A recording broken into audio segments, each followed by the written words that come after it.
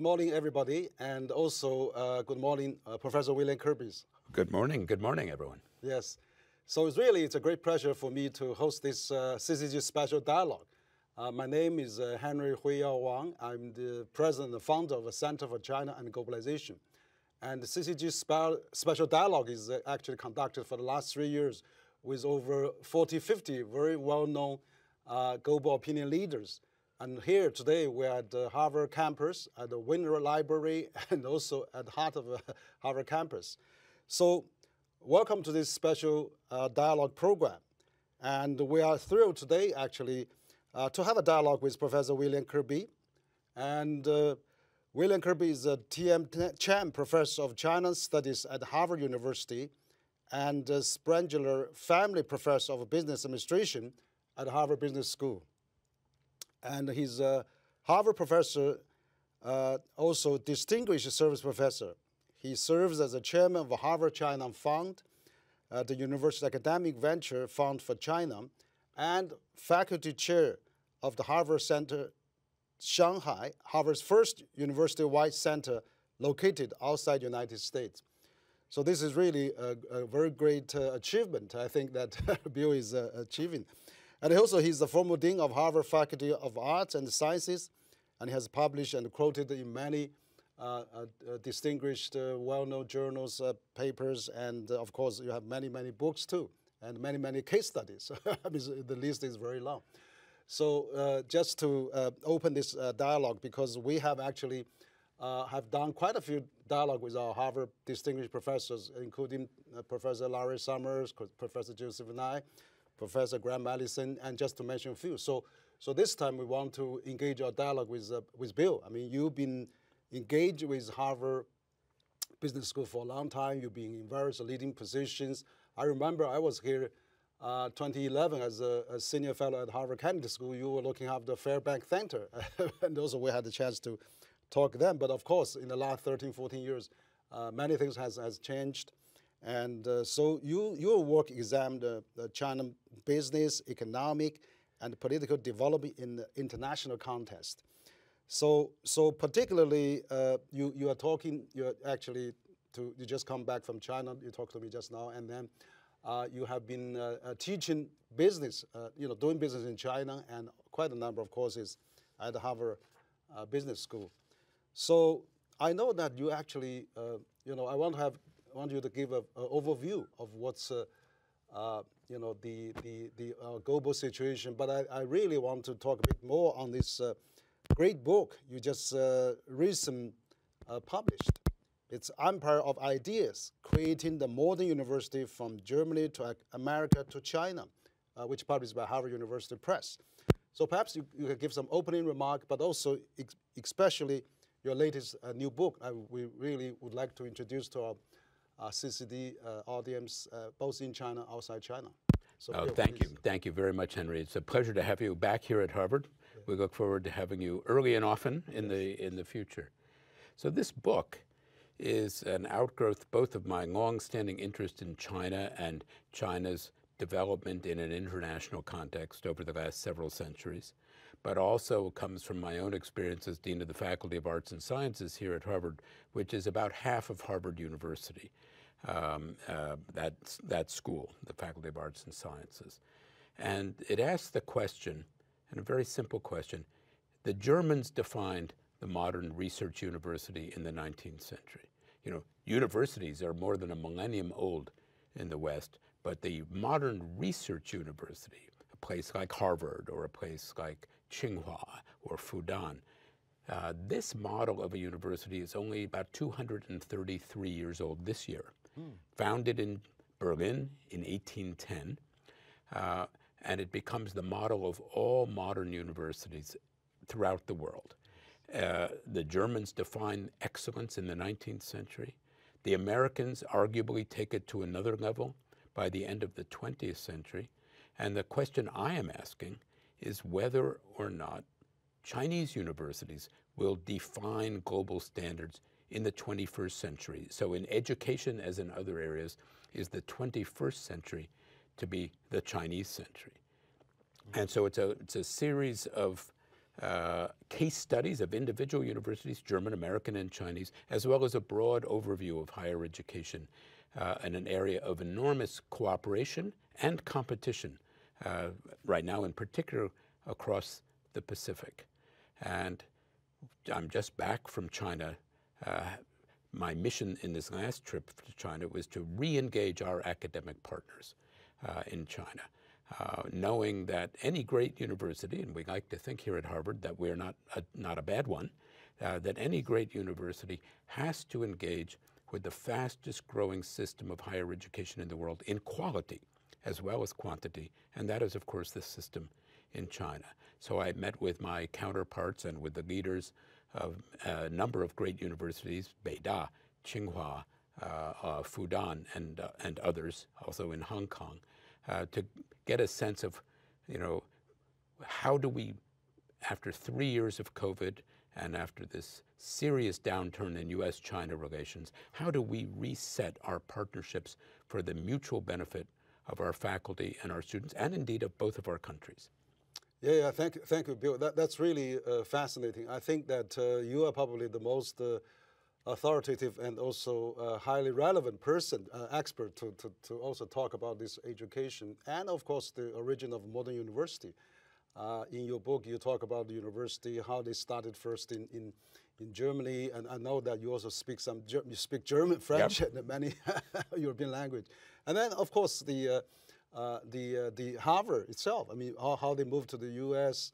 and then the Harvard campus. I mean, we see now here it's been filled with visitors on the regular basis. So you can see it's become the capital of the knowledge, probably for many universities to model down on Harvard's model. But again, also Chinese universities are really rising, and also even they have a relatively shorter history, but also if you talk about ancient time, China always have some kind of study, scholars academy like Yuelo Suyuan, sure. Like that. But I think modern university, it's really true that has been the driving force of technology, science, innovation, and of course leading hubs for R&D. And so for this, so what do you think of the differences that you are the expert on this book, that the European universities, American university, and now Chinese universities, we are now probably the three leading forces for the future. What is your comparison and findings and some of the ideas? Well, the reason, let me take a step backwards a bit. Sure. The reason I call the book Empires of Ideas. Yes. 色上之帝国. Okay. We think of it in Chinese. Yeah. What makes a country great? What makes a country enduringly great? Yeah. Is it the size of the economy? That's important. Is it the size of an army or a navy? That may be important. But the countries that have set global standards in multiple ways over the last several centuries have also been leaders in culture and ideas.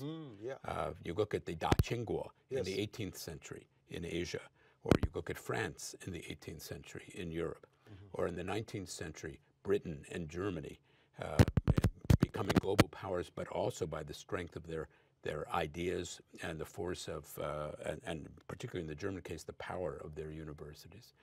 And in the United States, this country has become the greatest center of higher education in the world for the moment, in part because we attract talent from all over the world, in our students and in our faculty in particular. And if we were not open to this talent from all over the world, and if that talent did not wish to come here, we would not be doing so well today.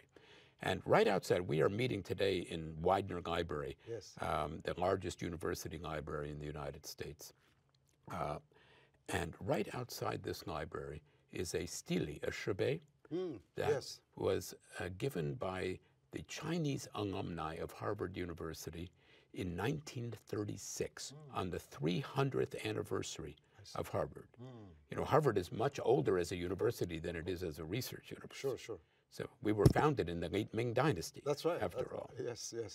Although nobody at Harvard knew that. Okay. But in 1936, This stele was dedicated by the representative of Peking University, of Beijing Daxue, Dr. Hu Shi. Hu Shi came to Harvard and was given an honorary degree as the representative of Beida at our 300th anniversary. And he inscribes that stele with a message that it is learning, not power politics. He doesn't say what does not make a country great, but he says, above all, a culture grows and a nation goes strong by attention to its culture. But a culture can become enduringly strong only by attention to learning. Yes. By 学, in Chinese, as he put it, and I can show you this afterwards. Yes. Or Wissenschaft, as you would say in the German case, the idea of learning as science. Yes. And this is what has really propelled countries to the forefront of global influence over the course of the last several centuries. So an investment in education, and no country knows this better in its long history than China. An investment in education is the surest investment one can have for the future of one's country. Well, great, Bill, that you mentioned all those differences, and also probably the core competence of a modern university. I think you have strike me, and then you really pick up some of the keyword, the talent. Where university has to attract talents from all over the world. I think Harvard probably is the best example, and also many universities in the U.S. and other countries too. So this is something probably we can learn from, is that you being the dean of arts and humanitarian for a long time at Harvard, you are very knowledgeable for the core competence, how university is run, and what are the key competence. Of course, this talent. So in that sense, I think probably Harvard has a very high percentage of international faculties, or people from different parts of the world. Maybe you can give a little bit introduction there, because we are at Harvard, sitting in the arts library of the U.S. campus, probably. So this is actually very relevant to the current situation in U.S.-China relations. That's right. Where COVID and for other political reasons, the flow of talent across the Pacific has been somewhat interrupted. But a great university has to be a place where you attract talent from around the world. China has the great advantage of having not just this enormous and talented population at home, but the Chinese diaspora, which can come back and succeed in China, but also by welcoming international scholars as well. Sometimes the Chinese government is criticized, I think wrongly, for its 1,000 Talents program. Yes. But when I was Dean of the Faculty of Arts and Sciences, I had a 1,000 Talents program as well. Okay. I would steal faculty from anywhere. That's right. A job is to bring the absolute best students and faculty together. That's the most important job of a dean, is the appointment of senior scholars. That's right, yes. Who can teach the extraordinary people that we're fortunate enough to bring to this university. And it's important that we be open to the world in order to do that. And when you think of why this matters, not everything keeps going up. The Americans are doing well in higher education today, but there are many warning signs in the American higher education system, particularly in the funding and the decreasing funding of public higher education in the United States. But the Germans defined higher education for more than a century, from 1810 until about the early 1930s. And the influence was so broad. Harvard around since the late Ming Dynasty, but it becomes a serious research university only by emulating the German model with the founding of our Graduate School of Arts and Sciences in the 1870s. And other American universities all follow this model. You've been to Stanford University, probably. Yes. Do you know what the motto of Stanford University is? Well, I think they do a lot with innovation, with startups, and they do today, but that's not what their original motto, still their motto today, is Die Luft der Freiheit weht. It's in German. Oh, I see. So most people at Stanford don't know how to pronounce it. Okay. It means the wind of freedom blows. I see. And so they are also modeled from their founding on a German experience of what the German experience in higher education. Yes. But this is how things decline, too. The wind of freedom stopped blowing in Germany with the National Socialist seizure of power. in 1933. Okay. The great University of Berlin, the model for all modern universities, is destroyed from within by the Nazis and then from without by the Second World War. I see. And today, every university wants to know where it stands in the global rankings. Yeah. But if we had had global rankings 100 years ago of the kind that we have today, probably 8 of the top 10 universities in the world would have been German universities. And the other 2 in Oxford and Cambridge, no American university. I see. But today, very seldom does a German university get into the top 50. Whereas 5 Chinese universities have risen into the top 50 in many of these rankings. So it shows you that the world changes, and it can change actually very fast indeed. So that's great. I mean, that's good to know the evolution of this modern university system and how that actually, from European to America and now China. And so higher education is one of the few industries in which the United States is still the #1 now. I mean, counting the top 50 or top 100, I mean, most of our universities are from U.S. So how long you think that, that leading position that U.S. can maintain? But you mentioned some of the problem of funding and things like that. I mean, I know university in China also have challenges, like they have produced a large number of graduates, like 12 million a year, but then jobs are more difficult. Youth unemployment is now at about almost 20%. So that's also a big challenge. So what do you think about the dominance of the university in the U.S.? I think that's probably one of the core competencies, because U.S. is attract talents from all over the world. And then, most of the Nobel laureates work in the United States. And if the U.S. universities keeping such a strong position, then they're automatically attracting talents. We're giving the best immigration policy. So what do you think that for university in Europe, and particularly in China, can improve, and how we can really, using your words, maybe if in the future, leading together or develop together, and how can we learn from each other? Well, I would say that in my book, the case study that is the biggest warning sign for the American university system is the University of California at Berkeley. It is just one example of the slow motion defunding of public higher education in the United States over the last several decades.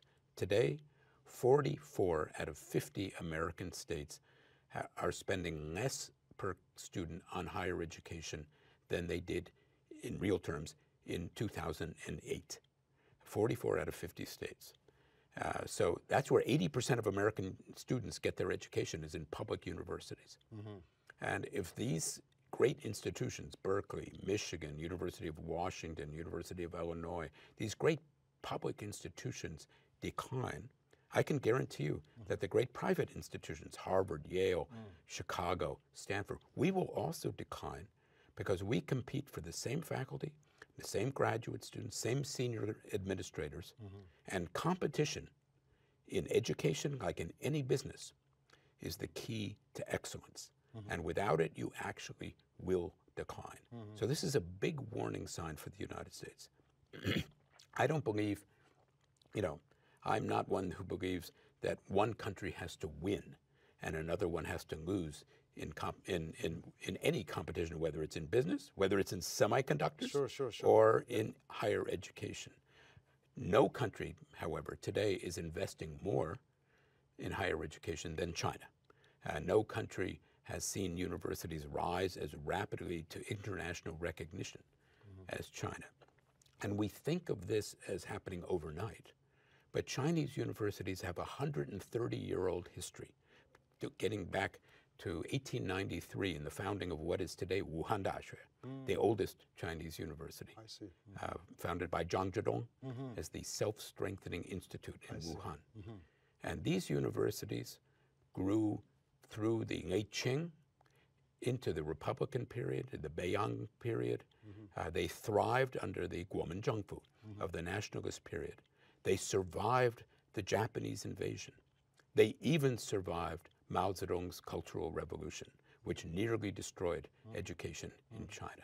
And today they are back, building on a strong foundation of pre-1949 universities, but also taking it to an altogether different level in terms of their global capacities. And it's one of the things when one thinks about universities, if you look to the long future, you know, everyone worries about what will happen this or next or other years. But universities have to take the long view. They survive governments. They survive administrations. You know, Harvard has survived. We were founded when this was a colony of Great Britain. It survived the American Revolutionary War, and indeed part of the war was fought right here. Troops were billeted on the Harvard campus. The American Civil War, multiple incarnations, multiple American regimes, governments and administrations over this period of time. But you have to take the long view as to where you will be.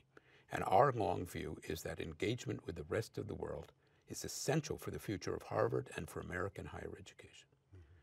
To take a counterexample, and the leading Chinese universities all know this. They absolutely know this. And they share the values of their counterparts in the United States and in Europe. But recently, 3 Chinese universities withdrew from global rankings in order to pursue what they called a 中国特色的教育, education with Chinese characteristics.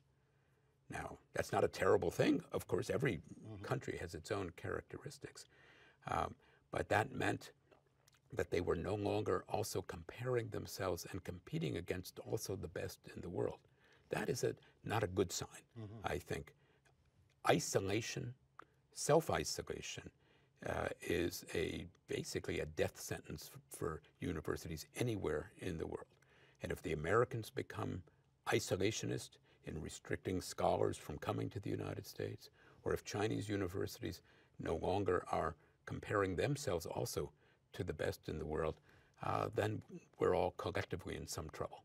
Yeah, that's a good advice, actually. You know, you have vividly demonstrated how university develop. For example, the American university learned from Germany and European universities, and actually also very true. I mean, the longest running institution is in the world. I mean, we haven't heard a company for several hundred years, but we hear about a company, a university for several hundred years, which is still going very strong. Harvard is a good example. And also, that's true. I think I really highly echo your thinking that university has to engage with the world. It has to really compare with the world, and then put into the in a big global environment, and then let's thrive and let's compete and let's cooperate. So, the person who articulated what a great university could be, better than any university president that I've ever seen, is the Tsai Ing-pei. Yes. Tsai Ing-pei as chancellor of Peking University during the Wuxi Yundong period. Yes. And he said that students had to have a 世界观的教育. Yeah. A education with a worldview. That's correct. He believed, following the German model, in what the Germans call Lehrfreiheit, the freedom to teach, and Lernfreiheit, the freedom to learn on the part of students. And he brought to the Beida campus, great liberal intellectuals like Hu Shi, but also China's first Marxists in academic life, Chen Duxiu, Li Dajiao, these individuals, so that the students could choose for themselves what to believe and learn from themselves how to be productive citizens for the new China of the 20th century. That's right. That's right. You have a very deep knowledge on China. And if you think of course, what is today Beida's great counterpart in the same city, Tsinghua. Yeah. Tsinghua University, founded as a prep school to send Chinese to the United States. Yeah. In 1911, the last year of the Qing. And today, and I was very fortunate to be the senior advisor to Mr. Stephen Schwartzman. Yes. And to President Chen Jining and then President Zhou Yong of Tsinghua University, in establishing the Suzhimen Shuyuan, this global college, a college of global affairs at Tsinghua, which is bringing the best and the brightest of the world from China and from around the world to Tsinghua University. And its aspiration is to be the Rhodes Scholarship of the 21st century. That's right. So when you think of this, think of the ambition. Here's Tsinghua, founded as a place to send Chinese away, now welcoming the best and the brightest of the world to Beijing. And their message is that why would a young student want to have a Rhodes Scholarship? Why would you want to study in England, a cold, rainy, foggy, self-isolating island off the coast of Europe, when you can be in Beijing at the center of this great and global rising power? That's the ambition. Yes, yes. Whether they succeed or not, we shall see. No, I think you're right. I mean, I know Schwarzman College very well. My son went there. Okay, Is that right? Yeah. Fantastic. So the Dean Xuelan is a good friend, and Xuelan is a wonderful, wonderful So leader. we actually, I'm a mentor also. I took interviews for them from time to time. Oh, 感谢. Yeah, screening the applicants. But it's really it's absolutely. You mentioned Stanford, you mentioned Harvard. They all learned from the university from Germany and many years ago. And after you are right, Tsinghua and even Peking University, Yanjin was also with American model at the beginning. So I think those are really that you're absolutely correct. The engagement with the world exchanges, and that particularly the leading university exchanges among each other is crucial. And I also attract talents from all over the world. And so that part, China is still lacking the United States for attracting talents from all over the world, not just diaspora, but really global talents. It's a challenge. It is a big challenge, and the language issues are big. Sure. But it's doable. So many courses are now taught at Tsinghua and Beida, also in English. That's right. Or in other languages. Yes. And so, but it is a challenge, but it's one that can be overcome if the flow of ideas is unimpeded. That's right. Anything that stops the flow of ideas from one country to another is a source of concern and will lead to academic decline. Yeah. So I think, as a veteran educator, experienced in U.S. and China for so many years. So that's really a great advice you've been providing. So I think it would be really give a lot of food for thought at how a good university, how a better education system, and also how the talent recruiting system can really facilitate the growth of the modern university. So you've been teaching also at the Harvard Business School for some time. Yes. And of course you've been meeting a lot of Chinese students, and also both in China and U.S. So Harvard has been really a harbor of Chinese students. I mean, for many years, a lot of people had a good experience here. And now the traffic between the U.S. and China, I mean, on the student exchange, Chinese students still going strong. So how do you feel about a university student from China and other international countries too? So how they perform, and what's the recipe for Harvard to attract so many international students? I think the recipe is really, you have to. In order to, these students who come to Harvard could go anywhere. And so you have to attract them by being excellent. It's not just the name. Of course. Harvard is a famous name, and the reputation of Harvard is greater the farther away you are from the city of Cambridge, Massachusetts. Yes. But we have our strengths, and like any institution, we also have our weaknesses.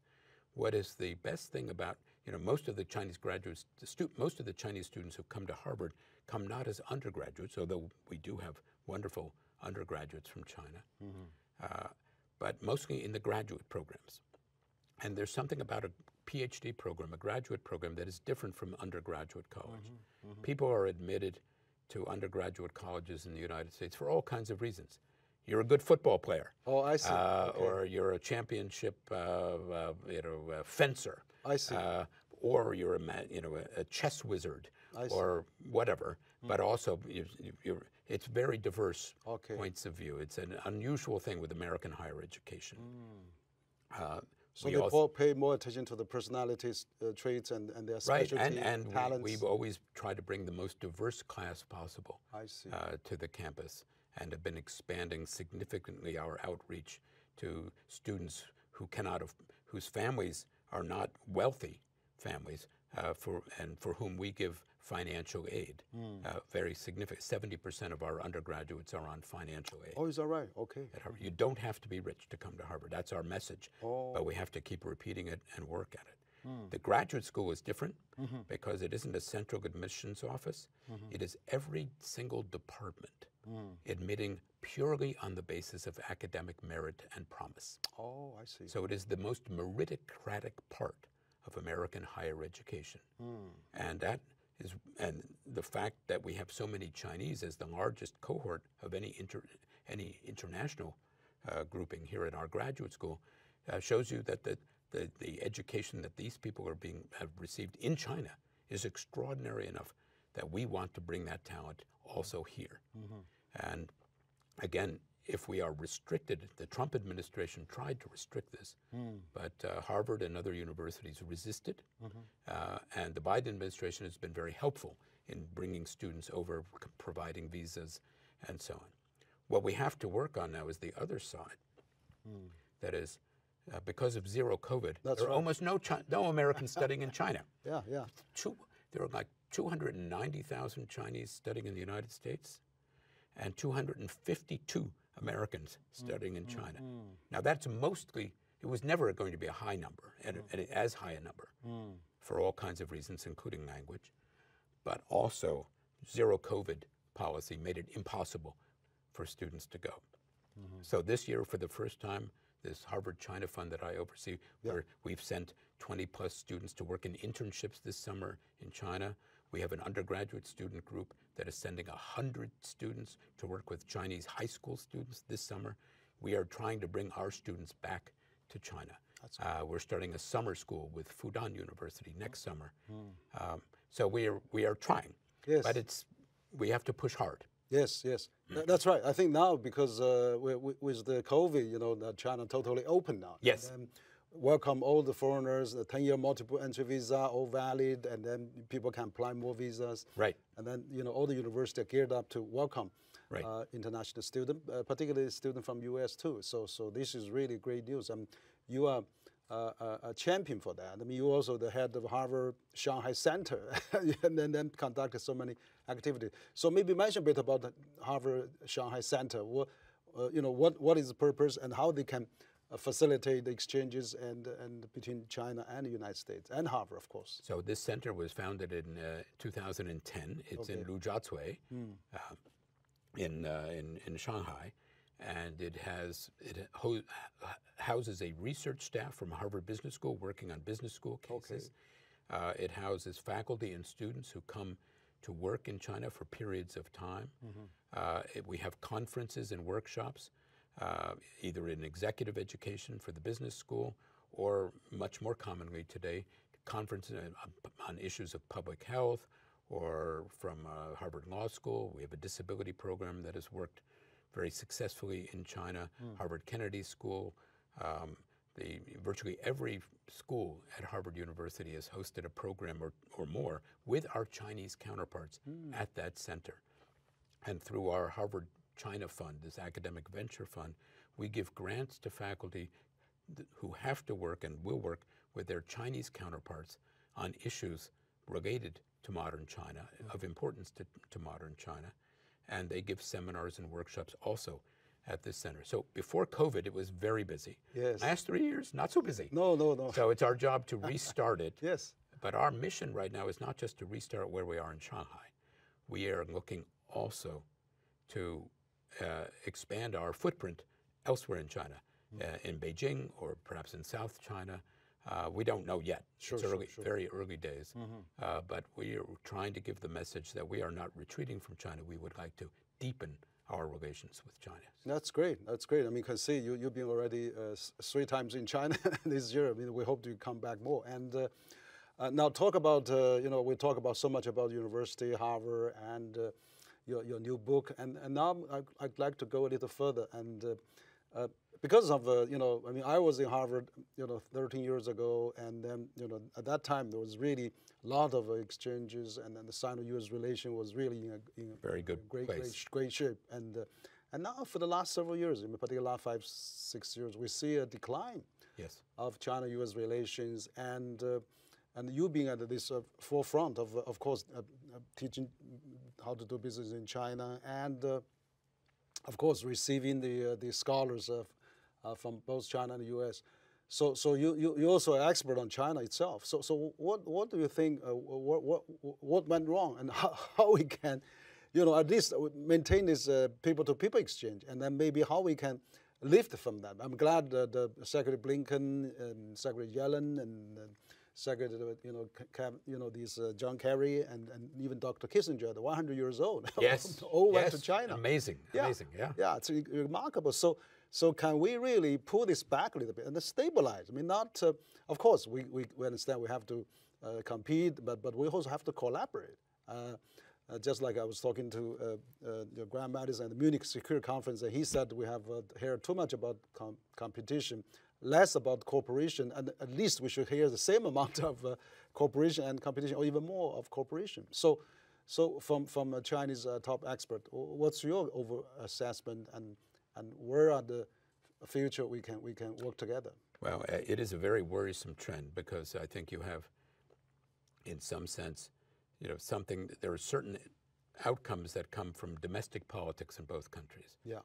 Under President Xi, China moved rather significantly, wouldn't say in political terms, to the left. Mm-hmm. And under President Trump, America moved significantly to the right and maybe over the edge of the right. And you have a kind of a mutual suspicion, a mutual paranoia, which is not a good environment for sound policy making. Mm-hmm. And both countries have taken, I fear, rather too short-term a view toward their strategic relationship, because this relationship is the most important bilateral relationship in the world today. Yeah. And I fear that both are managing the day-to-day, week-to-week, month-to-month, and even year-to-year relationship, but the kind of strategic vision, for example, that Kissinger had in his day, it's difficult to see that from either side, quite frankly, at the present. Where do we think this relationship is going? China will be here forever. The United States has been around for not quite as long as the Qing dynasty. No. But it has, I think, a very, very promising future. Yes. These two countries have enormous issues to solve, excuse me, including climate change. Yes. Look at what has happened in both countries this summer, the horrific heat wave. Oh, yeah. And now this terrible flooding in Beijing, and so on. Really unexpected turbulence of a natural sort, but also in part man-made. And these are the two greatest polluters in the world. Yeah. What is their collective responsibility? So far, neither side has stepped up to the degree that is. How do they solve, the biggest strategic issue of East Asia, which, in my view, is not the Taiwan question? Yes. Which, history has shown that that question may not need to be resolved in a fundamental way for people to cooperate and to thrive across the Taiwan Strait. Yeah. But I worry deeply about the situation in Korea, in North Korea. Think of this, and this is something that I don't hear my Chinese friends worrying about, or the American side, quite frankly. If North Korea continues to have nuclear weapons, so from a Chinese point of view, I sometimes joke that the greatest strategic danger for China is nuclear weapons in North Korea, because you don't know where one of their missiles might land, and you're closer than anybody else. That's right. But if they continue to have nuclear weapons, inevitably South Korea will have them. South Korea has them, Japan will have them, Taiwan could have them. This is a disaster geopolitically for China. And a long-term strategic view of both the United States and China, how do they work together to establish, a more stable situation on the Korean Peninsula? A stable situation that is stable enough that at some point the American troops go home from the South. But it's that, I don't know what the solution ought to be, but it's that lack of long-term thinking that really does. Right now we're both managing that, assuming that worse things cannot happen, but I can guarantee you worse things can happen than where we are today. Yeah, no, thank you. You have some very unique, actually insightful views on this. I think that's true, because China has been growing and developing, and then for its open door policy, and also of its embrace the globalization, WTO, and particularly the exchanges with the world. So China now becomes second largest economy of the world, and then China has been you know, also the largest trading nation was 140 countries, and they contribute over 1/3 of our global GDP. So I'm thinking, you know, the U.S. used to have a view, okay, China, we support you join the WTO, and then you could converge, you become, okay, similar to our system. But as you said, China is a big country, 5,000 years history, and its own cultural characteristics. U.S. is a big country with a very, you know, the largest economy in the world. So the two countries probably could not converge each other, maybe, but then we will see how we can work together and coexist peacefully. So this probably take some time. I mean, I remember last time when I was talking to Joseph Nye, he was telling me maybe, you know, by 2035 or 2040, you know, another 10, 15 years, we may have another cycle of coming back and a new equilibrium. I remember I talked to many Harvard professors, even including Tony Satt. He has received so many Chinese visitors in his capacity. You know, no Harvard professor I talked to have actually, you know, in favor of decoupling. And now we're talking about de-risk, but also, and then nobody really want to have the Cold War. I mean, even Graham Bellin has warned on that. We should find a way to escape Hippides trap. So I think, you know, so I think this visit of high senior officials to China, and then probably Chinese visit to U.S. Could help to have a better understanding. And I hope that at G20, President Xi, President Biden, or even at the APEC summit, you know, they can really meet again, maybe for twice, so that we can try to find some stabilizing factor. So one of the questions I have is that if we can have a more you know, multilateral system or some kind of coexisting formula, and then to both U.S. and China can really accept each other, because this binary view of autocracy and democracy may not working, because China does have a different system there. So what do you think about in the long run, how we can peacefully coexist? Because I see this talent, you know, student exchange is still very strong. Trade is very strong. Last year they have actually break the record, China-U.S. trade numbers. And again, I know a lot of companies are not happy. For example, 70% of Chinese energy depends on the import. China spends more to import chips than energy. And then if this CHIPS Act or CHIPS ban on selling high-end chips to China, that billions of losses, trillions, for the U.S. companies, and then the argument they have, they cannot support R&D without China buying that. I mean, the reason Taiwan, South Korea, Japan become the largest chip makers is because they're close to China and they sell to China, and China can also subcontract in many of those manufacturing. So this kind of decoupling or de-risk model is not really productive. And you are the business professor, so what do you think about how we can really co-work together and in the 21st century? Well, I think it's very important to focus on those areas where we must work together. Yeah. And then on those areas where we absolutely can work together. So you have a kind of as I said, this mutual paranoia, the fear that each side has a deep hatched plot that will be to the detriment of the other side. This is in the political elites of both countries, not so much in the general population. And public opinion is very malleable. You know, 60% of Americans had a positive view of China before Trump was president. Now it's 80% negative. The damage that his administration did in this area is really incalculable. Yeah. But I think, you know, if you look at one area, the CHIPS Act in the United States has a foreign policy too easily defined by sanctions rather than by incentives. Yes. And China has a foreign policy, not by sanctions, but China has managed over the last 5 to 8 years to antagonize almost all of its East Asian neighbors, rather than being the big brother of its East Asian neighbors. Its relations with many of its East Asian neighbors are worse than they were 10 or more years ago. And that drives them more toward seeking help from the United States. So it is, you have a kind of mutually reinforcing set of affairs.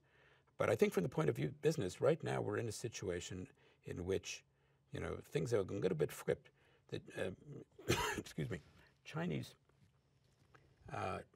governments, local governments, provincial, municipal governments are welcoming foreign business back into China. Yes. In an aggressive way. And if you're an American company doing business in China today, your biggest political risk doesn't come from Beijing, it comes from Washington, because you don't know where the next set of regulations can be. And so my personal view is that in multiple areas, in technology as in other areas, but as in education, it isn't true that one side has to win and another side has to lose. Who, after all, is the leader in the world of semiconductors? It's a company, not a country. It's Taiwan Semiconductor Manufacturing Company, an extraordinary company built with government support in the 1980s, but it was private initiative and entrepreneurship on the part of Morris Chang and others, now his successor, Mark Liu, have made this a company without peer in the world of semiconductors. They invest in mainland China. They invest now in the United States. They are a truly global company that is based in Taiwan. And yet both sides, and particularly the American side most recently, have kind of restricted the kind of freedom of, market considerations for that company in deciding where next and possibly to invest. Hence this large investment in Arizona. And at the end of the day, the United States, which today produces about 12% of its high-end microprocessors, will end up producing 15% of its microprocessors in the United States. Yes. Will that make us feel more secure? I don't quite get the policy. I think it does have some real strengths, but TSMC has to play the geopolitical risk of appeasing the Americans while also maintaining their contacts throughout the world, including in mainland China. Yes. As Morris Chang is one of the most remarkable business people I've ever met. I've done 3 or 4 business school cases on TSMC. Oh, good, yes. And he was a Harvard freshman. Oh, I see. Okay. And when he was here as a freshman, he came to love English literature, and he wanted to be an English major. I see. And when he told his father that he wanted to be an English major, his father forced him to transfer down the river to MIT to get a real education in engineering. Okay. That worked out very well. Okay. But he is, a remarkable talent, and has built this company that is, in some sense, its geopolitical risk. If the Americans and the Chinese really care about this global economy, they should care significantly about the prosperity of a company that has no peer in the high-end world of semiconductors. That's right. I think you cited this good example of this Morris Chang.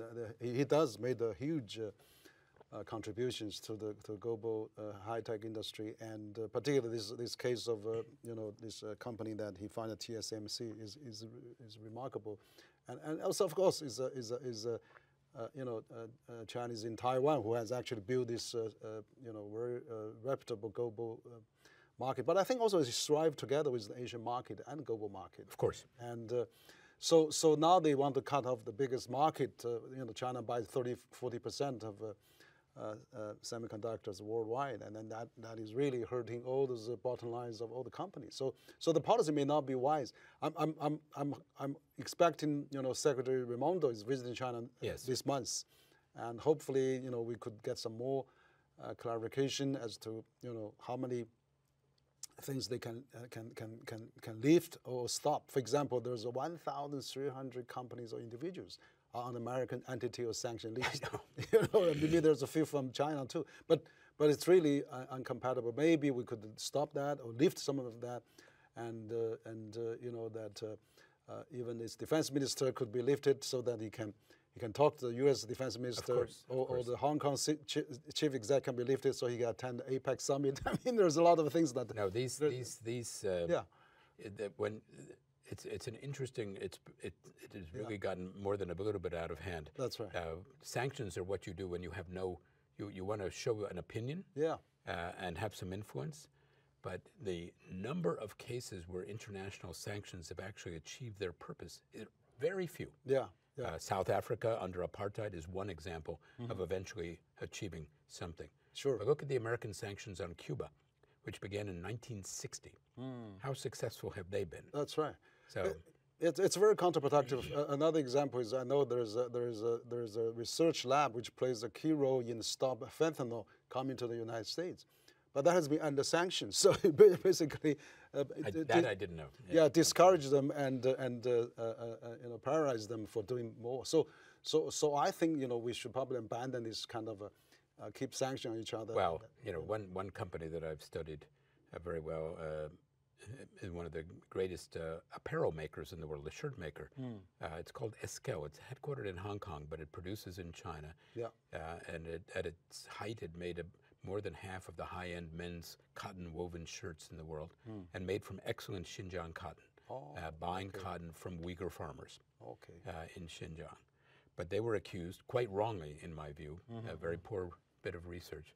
They were accused by some nonprofit of using forced labor in Xinjiang, which they deny. Yeah. And I've actually been to the plant that they were accused of, which is almost entirely automated. So I think it is a mistake. Yes.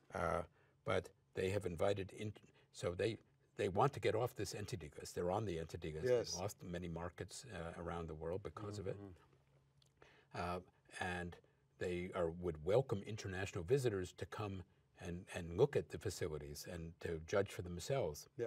But then the Chinese side won't let the international visitors come and look. Oh, yeah. So they're caught between that's global tensions between China and the United States. Yeah, we should have more visitors. I mean, I think Xinjiang should, probably they are welcoming all the visitors. We know there's some ambassadors going, some journalists, but we should, welcome even more so that some myth and some misunderstanding and interpretation can be clarified. But I know that, we know that Chinese companies sometimes also have a hard time in the U.S. You are the business professor, for example. This ByteDance the CEO has been grilled at 6 hours in the Congress, and then they were worried about this, TikTok has some national security issues.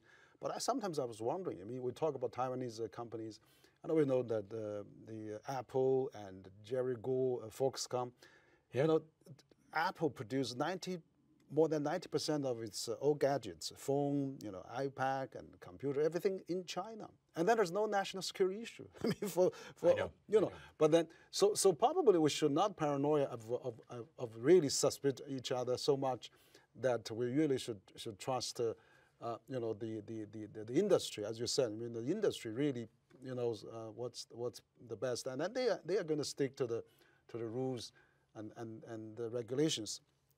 China also actually, Ministry of Foreign Affairs has put a proposal of 8-point of a data initiative, which says any company operating in the foreign countries from China, they are not required, or they should not report their data back to the Chinese government.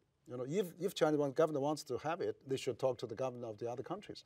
So there's rules, regulations there, but then a lot of the communication has not been there, and people just see some headlines and news. Well, TikTok is one of these great examples. Yes. Just imagine the two greatest countries in the world today having a dispute over a teenage video app. That's right. As one of the central areas of confrontation. It's absolutely insane. Yes. And of course, TikTok is extraordinarily popular in the United States. And so I think with several states, I forget which one, Montana, has forbade TikTok to be shown or used in schools or in other things.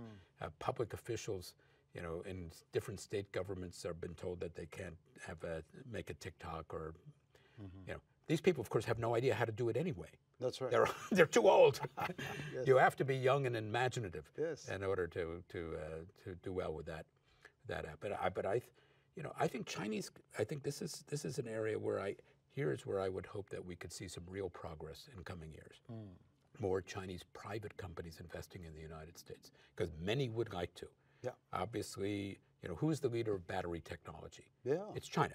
Yeah. Right? CATL, BYD, others in China. Ford, with its licensing agreement with CATL, this is a very important step. If the Americans are going to move toward electric vehicles, we have to work closely with China in order to do this. And we should be welcoming Chinese automobile manufacturers doing EVs and others in the United States. And I can guarantee you that if it were possible politically, any mayor or governor of any state in the United States would welcome Chinese investment in it.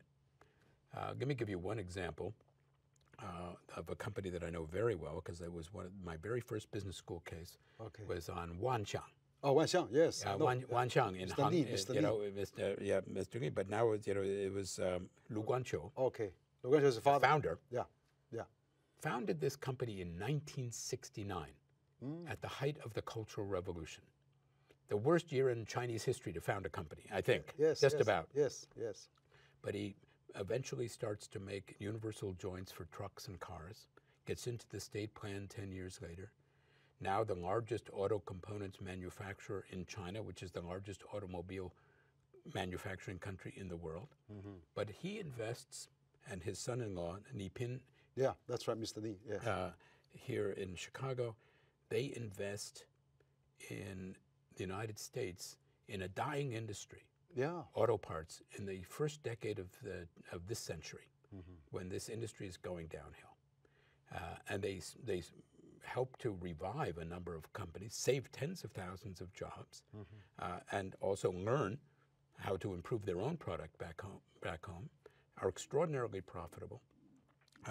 They now are making a hybrid sports car in California. And, when Lu Guanqiu passed away about 3 years ago in Hangzhou, he had a memorial service in Hangzhou. There were memorials for him in Beijing, and there was a very large memorial for him in Chicago, overseen by the governor of Illinois and the mayor of Chicago. Two people who mostly didn't agree on anything. That's right. They agreed that they wanted to honor Mr. Lu, who had invested so much in the upper Midwestern economy, and whose company, Wanxiang, had become a great corporate citizen. This is a model that other Chinese companies can follow. It's not easy, but the opportunities are here. If the geopolitics can recede a bit and allow business to proceed on business terms. That's precisely the great point that you've been raising. I think there's many state at the local level, at the municipality level. I mean, if in the old days they would really continue to help, but also now we need to really boost the U.S. economy, and also China wants to go in global, and then I see this area, particularly with pressure of the climate change. I mean, the clean technology that China already developed. I mean, EV car is already the biggest manufacturing in the world now, and you can see Elon Musk, how successful he is in China. Half of his EV car produced in China, and now he become the richest man in the world. And then you have also, KATL, you mentioned that they're working with Ford now. And then they are the biggest battery manufacturing in the world. And then you have also, I'm a personal friend of Mr. Chao Wang of Huiyao Glass. Oh, yes, of course. He actually opened his big factory in Ohio, which I think President Obama even participated in his documentary, American Factory, and many people like that, and of course BYD is also doing enormous. So China is leading in the wind power, solar power, and electric power, and battery power. I mean, we're facing this climate change, and we want to, as two largest emitters in the world. I mean, China is even larger, so we can actually have many things to work between Chinese companies, U.S.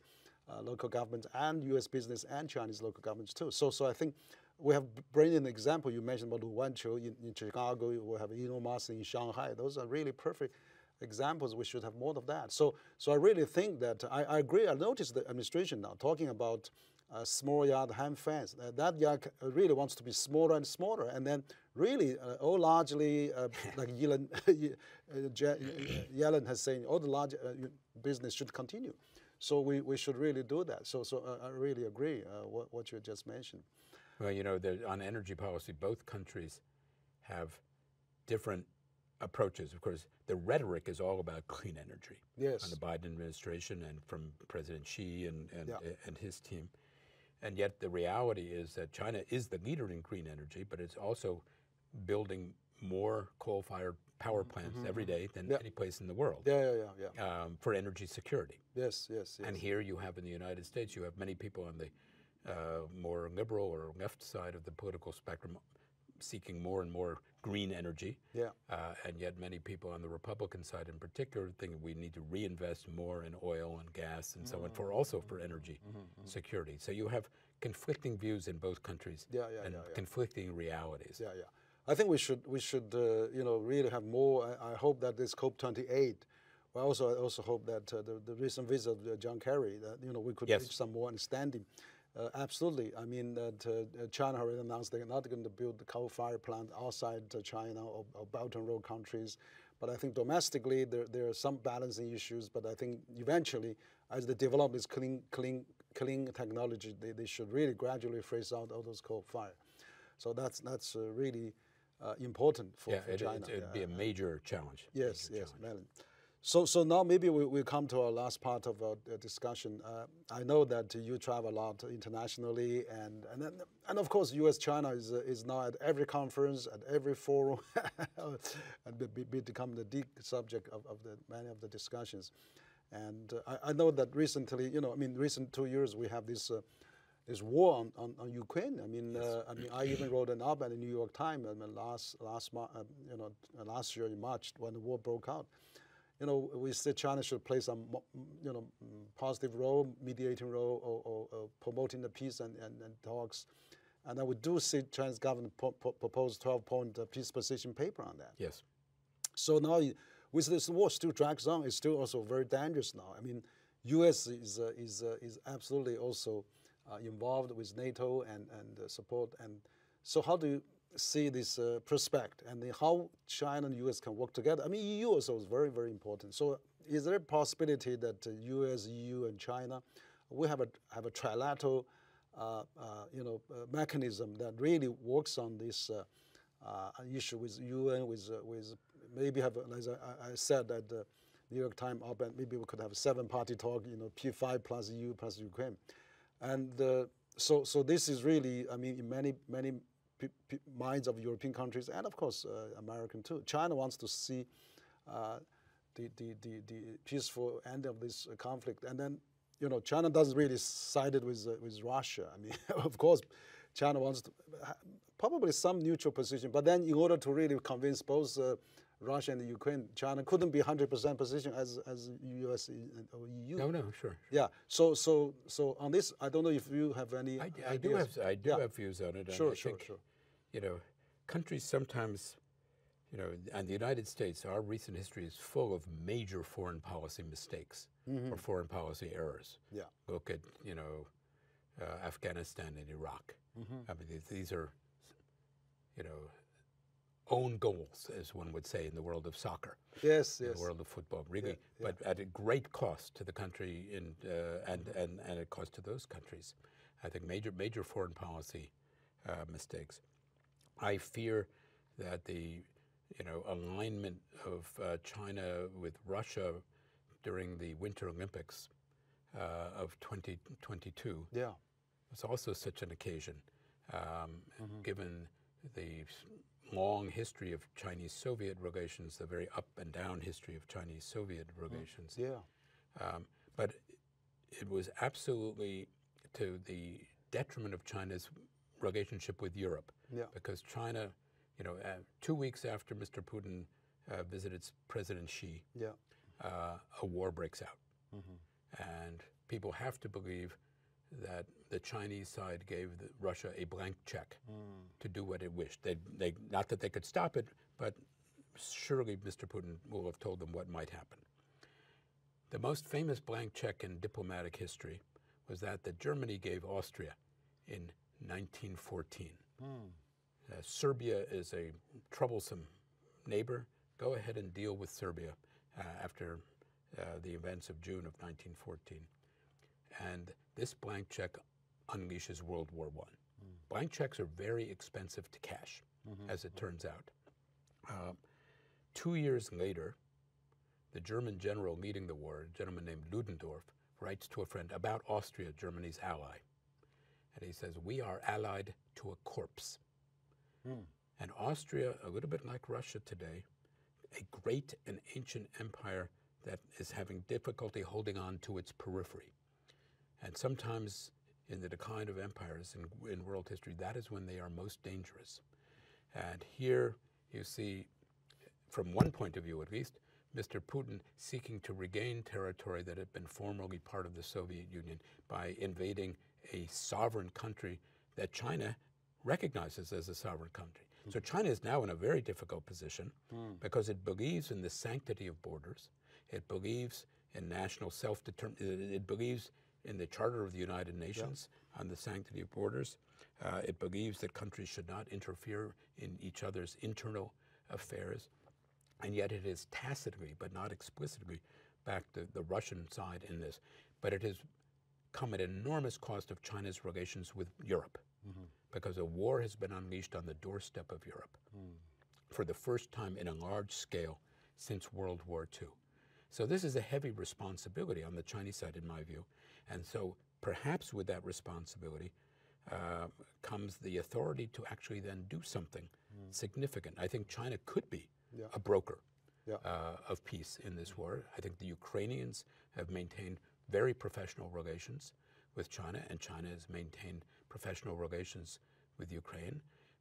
It will have a greater influence possibly on the Russian side than any other country, almost surely than any other country, if one is to bring this bloodshed to an end in a way that both stops the aggression, stops the killing, leads, I hope, to a withdrawal, but also to whatever security needs that need to be addressed on the Russian side, which have not been particularly well articulated.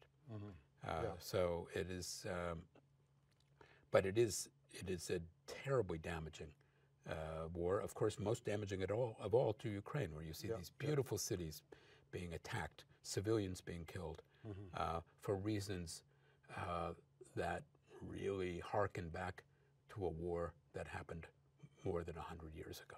Yeah, no, that's it's very unfortunate, very very tragic, and it shocked the whole world. I mean, we haven't seen any war broke out in the last 77 years after the Second World War on the European continent, and this is probably the largest scale war that we ever seen in the modern human beings, and that's really, you know, and also the modern war that you showed on the television set every day and on the social media, that's really affect everybody, and so.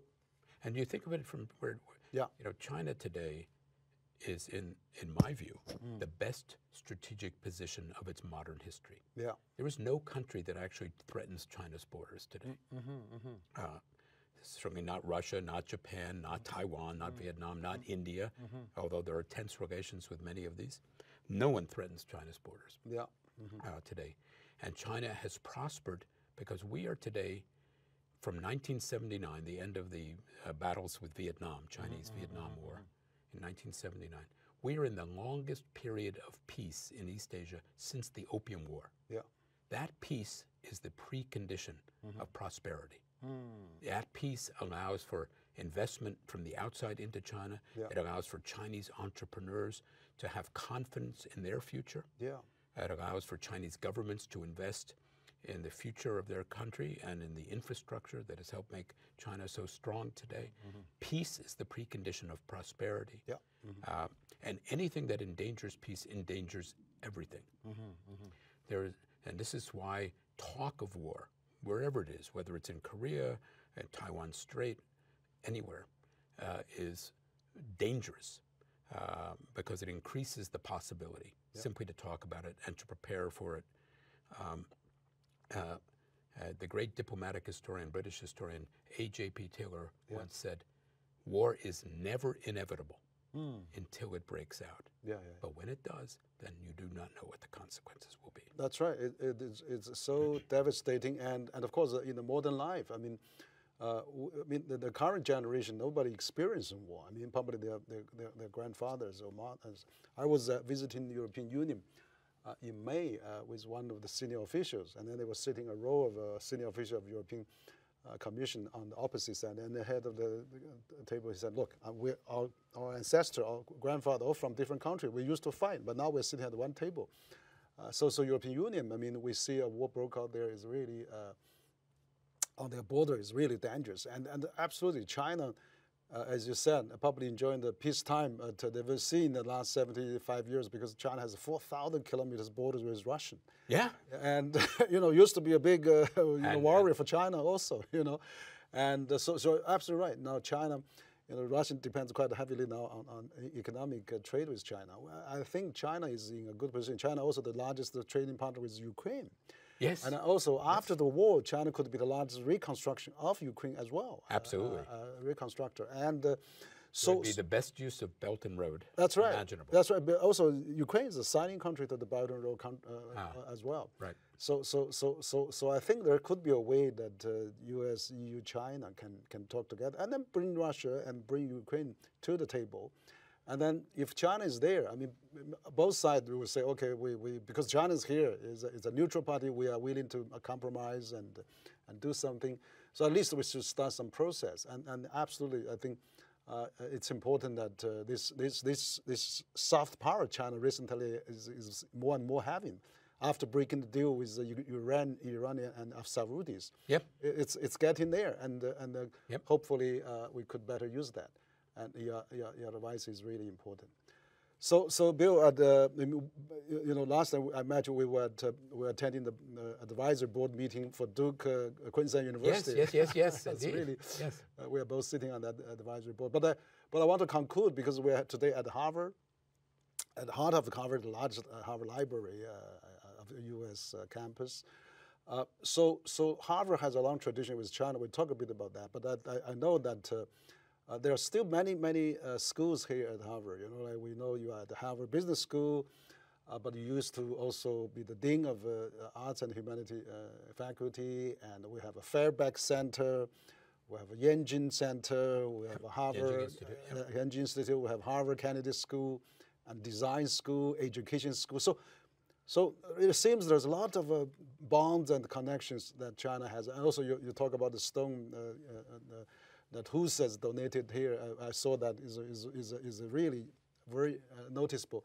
So maybe we want to conclude as to, and also including the Shanghai Center that Harvard has only outside the campus in the world. So as a China, China-U.S.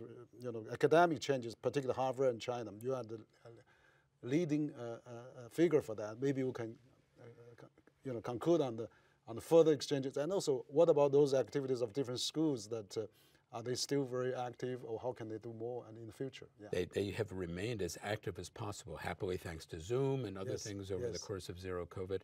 Our School of Public Health worked very strongly with Chinese counterparts. Randy Chan donated the school. So Gerald and Ronnie Chan both of them named the school for their father. Yeah.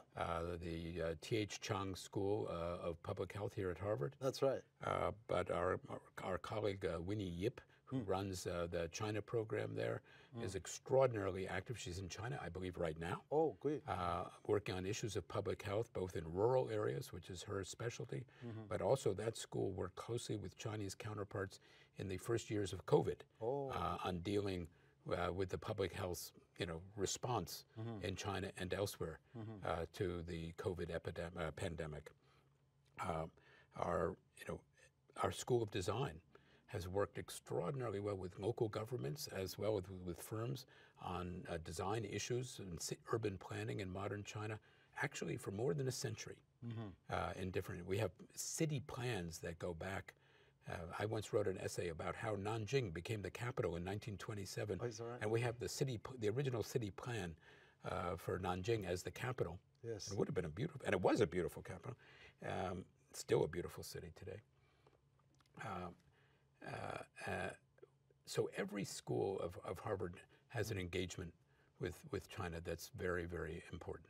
Yes. And every school wants to continue. Our School of Education, we have wonderful Chinese graduate students who come on a very frequent basis. And right now I'm editing a volume about innovation in higher education with my colleague Howard Gardner of the School of Education. And of course, a number of these case studies of innovation are to be found in China today. So, we have so much to look forward to.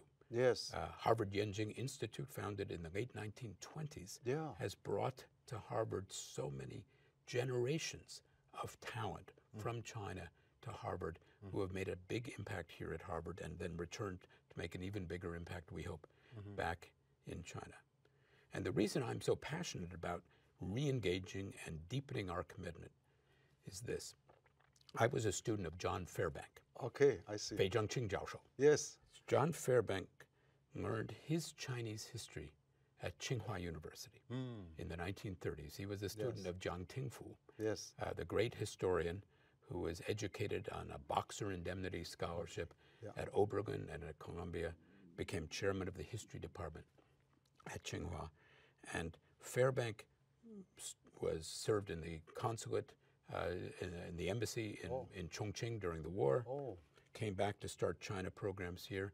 He had a strong sense of academic collaboration from the 1930s, 40s, into the early 50s. And then it was cut off by the Korean War on both sides. Yeah. And it would not restart until the early 1970s. And he said one of his biggest regrets in life to me once was the cutting off of these academic friendships and relations with Chinese universities and Chinese scholars. I see. And he said this with great regret in the 1970s. I would say that we are determined that that not happen again. No.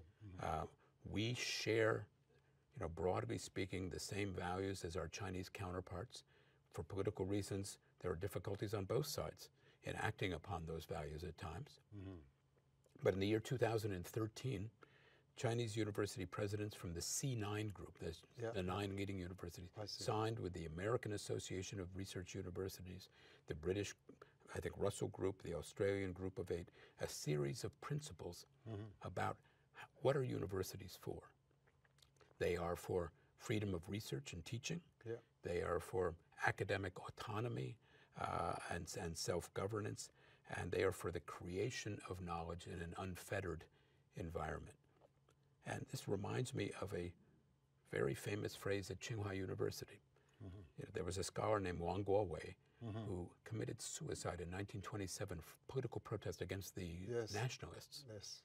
And his colleague, Chen Yingge, wrote a memorial to him saying that his was a 独立之精神, 自由之思想, a spirit independent and a mind unfettered. Those are the values held dear at Tsinghua University. Those are the ones that we hold dear here at Harvard. And we need to act on them to the highest degree possible to increase our mutual understanding and our cooperation. Yes, that's really a great, recall of all those historical inspirations and moving stories, and also, of course, still inspire us to continue. And I remember when I was here, I spent a year at Harvard Kennedy School as a senior fellow, and it was really a lot of learning. I mean, the campus here, the exchanges, and also the attitudes to welcome Chinese students was enormous. And I remember during that time, same time with me was Pan Gongsim. He was one of the fellows. Now he's the governor, just promoted the governor of People's Bank of China. This is wonderful. Yeah, he was a New World Fellow at that time. We were together. And then there's another New World Fellow, Mr. Wang Zhongwei, now become the governor of Guangdong province. So you can see how Harvard has... Well, I see, and one person I came to know very well in working on this Schwarzman College, Schwarzman Shuyan, was President Chen Jining. Yes. And I visited him in Shanghai recently. Yes. Now that he is the party secretary there. Okay. And he was, I think, the most amazing university president, one of the most amazing he got his PhD that I have ever met. UK, From the UK. Yes. Extraordinarily talented, remarkable man, assisted this program, but he brought Tsinghua to another level in just a short period of time. And of course, he's doing very well in Shanghai today. Yes. So I don't. We would love to see him come and visit us here at Harvard. Of course, of course. No, very much. Time flies, and we've been talking for an hour and a half, and it's really great. I mean, you've been leading these efforts and then promoting academic people-to-people exchanges between China and USA, and of course Harvard and many universities in China. That's remarkable, and so we really appreciate your time to talk to me, and also we would really want to continue this cooperation and also the inspiration that we're having from each other. But also I really appreciate at the beginning of your opening remark, you mentioned about engagement with the world.